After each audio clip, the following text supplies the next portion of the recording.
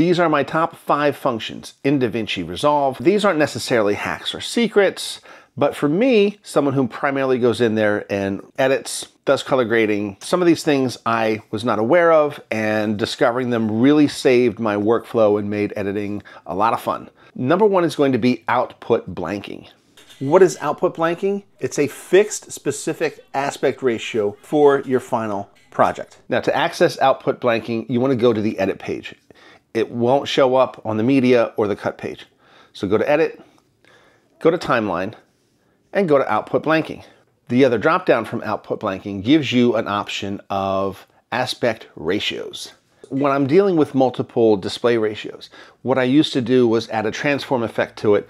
Here's where this tool is useful. If I wanted to zoom in on my image, notice how the aspect ratio is not going to change. If you need to readjust the frame, it really helps. This could be huge if you're shooting an open gate and you want to have different display ratios to match other footage. It's very helpful. I never knew it was there, so if you did, you win. Now what's missing is the vertical crop. That is a timeline setting that you would just select the vertical aspect ratio to. That's a huge one to me. That's output cropping. Let's move on to number 2, and that's going to be the adjustment clip.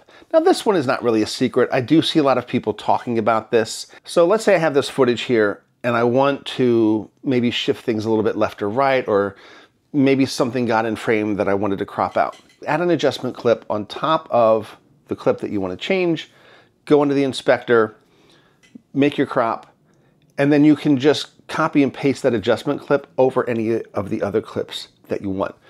For color grading, let's say you just want a base grade or a temporary grade, put the adjustment clip over one of the clips and then do your color grade. By putting this adjustment clip that you've color graded over all your clips, you have a temporary grade. If you like it, that's great. If not, you don't have to go and erase all the different nodes. So basically, the way an adjustment clip is going to work is anything below that clip will be affected by any transitions, any effects that you throw into that adjustment clip. There's a lot more you can do with the adjustment clip, but it's really cool that you can make any of those changes. Next up is going to be the viewer overlay. And to access that, click on the bottom left icon below the viewer, and you'll see the submenu pop up.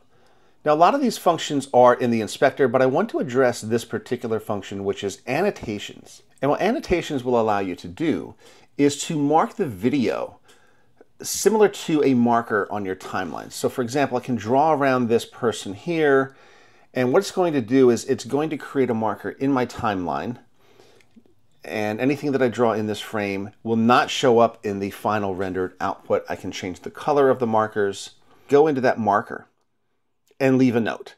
That note could be for myself to maybe crop somebody out of the image.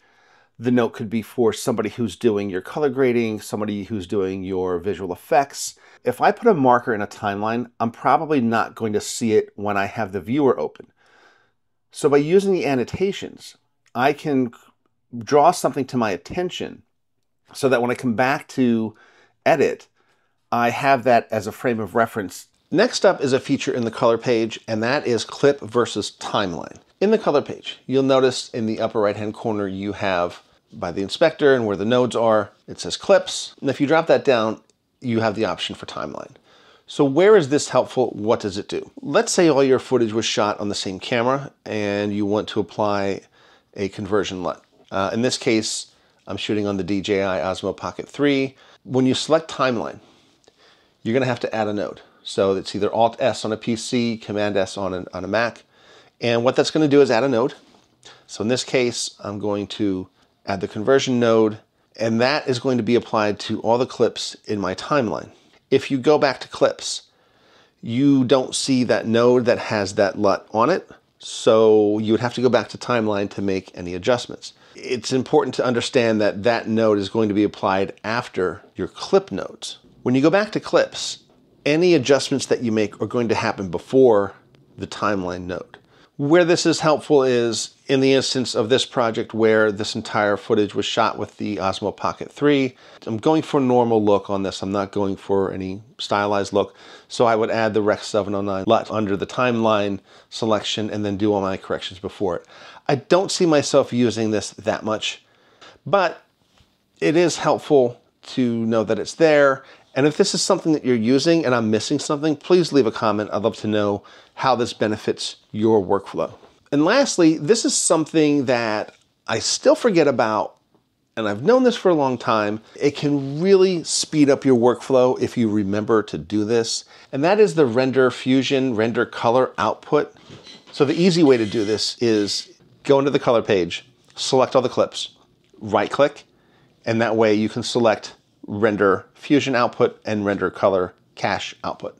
There are other factors into the speed of your editing software, but this is definitely something that will help. There's a lot more than this, but for now, these are ones that I don't see. The adjustment clips I see people talking about a lot, but the output blanking, that's something that's, that I've been looking for. The dynamic framing, these are all good tools to have. So hopefully this helps if you're new to this, and if you're coming over from Final Cut, welcome aboard. It's a good place to be. I'd love to know, what are your favorite tools in DaVinci Resolve, especially ones that don't get talked about a lot. Leave me a comment. I will respond. Take care of yourself. Take care of each other. Thanks.